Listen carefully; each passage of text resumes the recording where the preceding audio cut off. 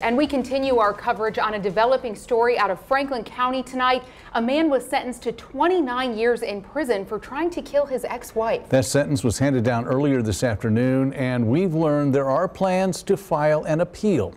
News 3's Danny Valle spent his day at the Franklin County Courthouse, and he joins us in the newsroom now with the very latest. Hey, Mark, Julie, just got back to the newsroom about a half hour ago. That sentencing hearing starting today at 1:30, lasting about 2 hours. And it began with Eric Wakefield, the defendant, telling the judge to dismiss his defense attorney so that Wakefield can represent himself.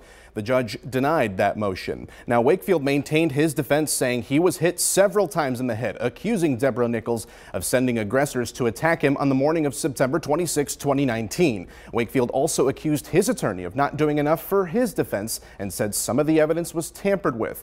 But the judge disagreed and told Wakefield that the jury proved he tried to kill Nichols, his ex-wife of 15 years, without showing any remorse. We caught up with Nichols moments after the sentencing, and she says now the healing can begin.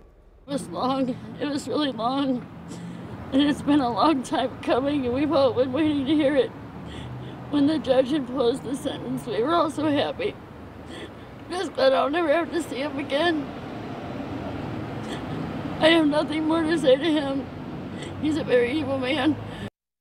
You saw Nichols there flanked by her children, her daughter and son. Wakefield again sentenced to 29 years in prison, all of it to be sentenced consecutively. He got 21 years for attempted murder, also 6 years for aggravated battery. Now, Nichols, her daughter and son each giving victim impact statements this afternoon. We're going to hear more from Nichols and her children tonight at 6. For now, live in the newsroom, I'm Danny Valle, News 3.